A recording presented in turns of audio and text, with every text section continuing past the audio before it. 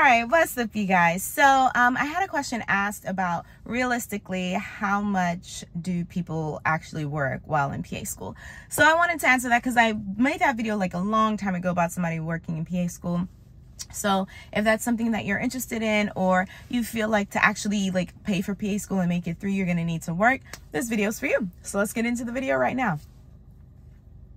What's up, you guys? It's Adanna. Welcome back to my channel. So like I said, had this question asked just a few days ago about how realistically is it for people, like realistically how many hours do they work while in PA school. And before I get into that, I just want to hit a few things first. So first things first, like guys, wash your hands, keep your mask on, do all those things, because there is like a GI bug going on, and you know, everybody's getting sick, and so I don't want anybody to get sick. My daughter wasn't feeling well, my friend's not feeling well, like the school has a little outbreak. So if you have kids, be careful, wash your hands, keep them safe. That was my first little thing. Secondly, if you didn't see my short, we have a film coming out, so be sure to head on over to Fandango or The Perfect Movie. So be sure to head on over to Fandango or The Perfect Christmas Movie this week so that you can buy your tickets for The Perfect Christmas, which is a movie that my husband did and both of us produced. And it's a family-friendly Christmas movie, and it's coming out this Friday. And it will be in Regal theaters and some other theaters. You just have to go to our website to like type in your zip code so you can see the closest theater to you. I know, it's so exciting. I don't usually like talk about things like this with you guys, like most of the time. You know, I try to keep it PA related, but this is exciting stuff, so I wanted to share that with you. Now, how realistically or how many hours do people actually work in PA school? So the ones that I knew worked about like 20 or so hours a week. Okay, 20, 24, like they kept it just at the PRN mark.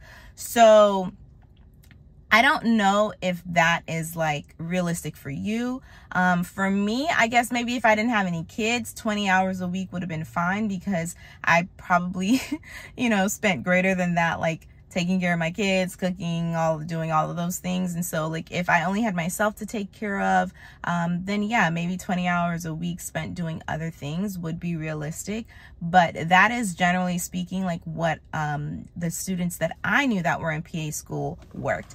Now, I did have a conversation with somebody else.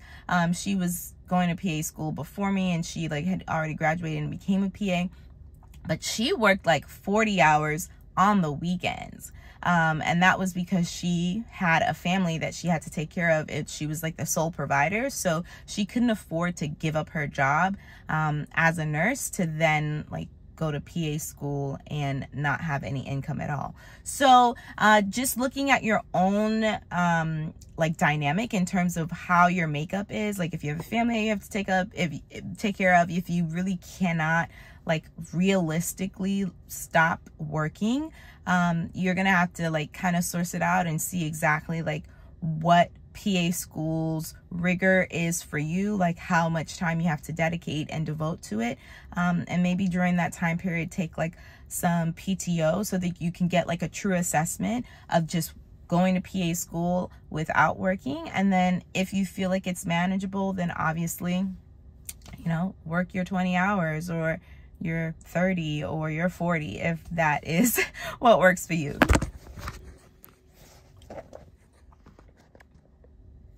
But that is what she did, and that's what some of the other students did. So I think it's really just a matter of what works best for you. So you're just gonna have to kind of source it out. But realistically, I would say probably like 20 hours just to keep your part-time like PRN status. All right, if you have any other questions for me, leave them in the comment section below. Don't forget to like and subscribe, and don't forget to go to theperfectchristmasmovie.com to buy your tickets for The Perfect Christmas. Thank you guys so much for watching and supporting and following me on this journey. I will talk to you guys next time. Bye.